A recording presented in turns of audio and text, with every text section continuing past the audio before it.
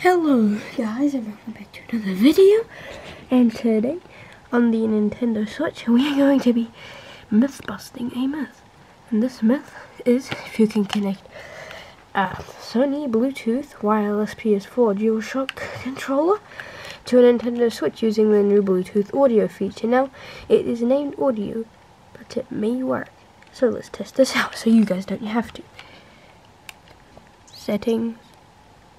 We go down, down, down, down, and then you guys will see here we click Bluetooth audio.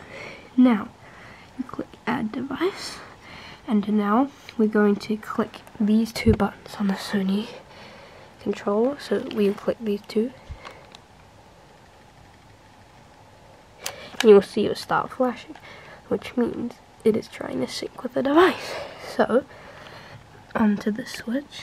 Nothing is coming up yet, it might just take a while, but usually it should come up pretty quick, and it is on, guys.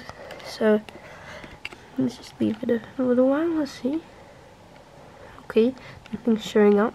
This is not a good sign, so I think this might not work actually.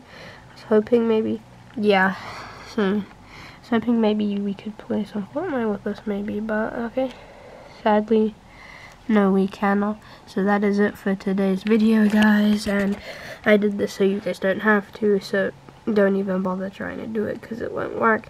So thank you guys for watching, and it would help me, and it would very, very help me if you guys subscribe to Elite Gamer 8. I'm trying to hit 1K subs before 2022. Bye.